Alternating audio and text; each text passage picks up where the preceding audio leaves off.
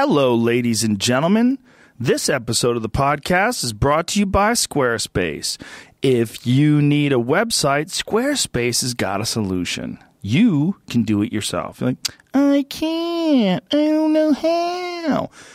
I used to agree with you. I used to think, man, if you need a website, you got to go to someone who really knows how to do it. Really got to go to a real designer, a real website master. You don't have to do that anymore.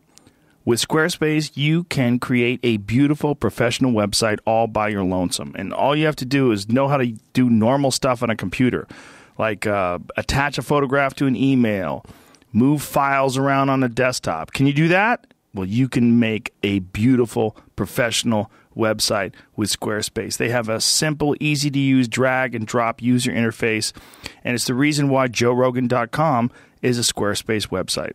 Each website comes with a free online store. It's super easy to set up that store and to sell things with their powerful e-commerce functionality. You can sell anything online.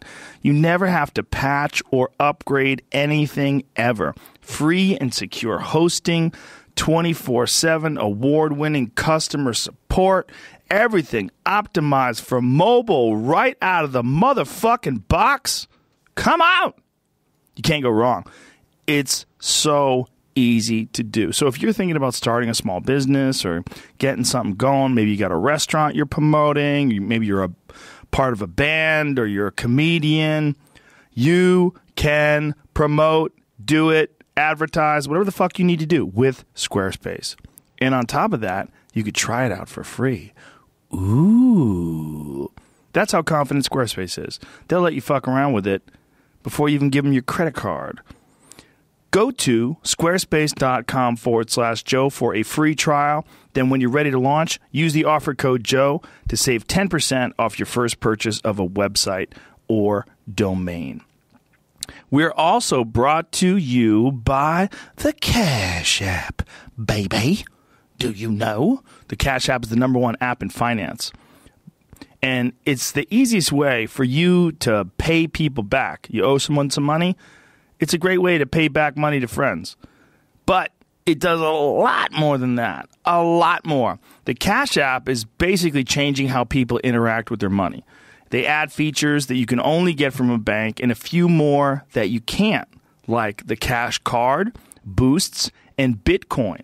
You can sell Bitcoin and buy it. The Cash Card is a free, customizable debit card that you could use at stores or ATMs, and it's linked directly to your Cash App balance as if it was a checking account. As if it was. Hear how I said that? As if it was. It even lets you direct deposit your paycheck right into the app. So if you're looking for an alternative to traditional banking, millions of Americans have already started using the Cash Card. And the Cash Card also has a rewards program called Boosts.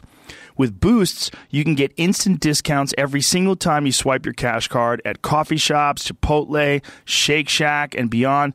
You just tap a Boost in the app and you pay with your Cash Card.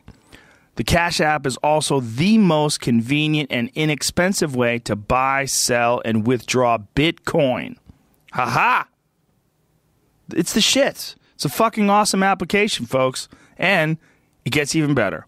When you download the Cash App for free in the App Store or the Google Play Market, use the reward code Joe Rogan, all one word. You'll receive $5, and the Cash App will send $5 to Justin Wren's Fight for the Forgotten charity to build wells for the pygmies in the Congo. Can't go wrong. So why? Why fuck around? Download it for free. And don't forget to use the reward code Joe Rogan, all one word, to get your $5 and to send $5 to an amazing cause. The Cash App. The motherfucking Cash App. We're also brought to you by Blue Apron. Blue Apron delivers farm-fresh ingredients and step-by-step recipes to your door. It's a fucking awesome service. What they do is they send you a cooler. In that cooler is photographed step-by-step instructions with meals and all of the ingredients for those meals properly portioned and ready to rock. It's amazing. You can cook incredible meals in as little as 20 minutes. Quick and easy recipe options with insanely delicious flavors. Everything perfectly portioned and delivered right to your door. Just fucking skip all that meal planning and all that shopping and get straight to cooking with Blue Apron. Blue Apron achieves this by supporting a more sustainable food system, setting the highest standards for ingredients, and building a community of home chefs. Their mission is to make incredible home cooking accessible to everyone, including you. And they have fucking delicious food. Like, how about this? Crispy chicken tenders and mashed potatoes, pasta and creamy tomato sauce. Hoo-hoo. There's many, many, many, many ones. Many cool different recipes. You can check out this week's menu and get your first 3 meals for free at blueapron.com/Rogan. That's blueapron.com/Rogan to get your first 3 meals for free. Blue Apron, a better way to cook. My guest today is Vinny Paz. Vinny Paz is an Italian-American rapper from the dirty streets of Philly. And he is the frontman of the hip-hop supergroup Army of Pharaohs and Jedi Mind Tricks. He's a cool motherfucker, and I really enjoyed talking to him. So please give it up for Vinny Paz. Joe Rogan Podcast, check it out. The Joe Rogan Experience. Train by day, Joe Rogan Podcast by night, all day. If they don't fuck up, I don't trust him. My father used to say, if someone doesn't say the word fuck, or if their name is an initial, don't trust them. Yeah, that's a creepy one. Initials are creepy. Yeah. But you never know. It's like, it's not a hard, fast rule. No, I give everyone the fair shake, but I'm looking. Yeah, Yeah. If they're all the time, it's frickin' this and Or Mickey Ficky. Yeah. I heard that one time. Oh, I never heard that one. Yeah, someone said Mickey Said a motherfucker? Yeah, I wasn't happy about it. Shut the front door is one like moms like to do around their kids. Yes. Yeah. Yeah. Yeah. I come from a WAP South Philly family, so it's like a fucking Richard Pryor. You know, it's the 7 Fishes on Christmas Eve is like him on the Sunset Strip. You know who surprisingly doesn't swear? Teddy Atlas. I know Teddy does.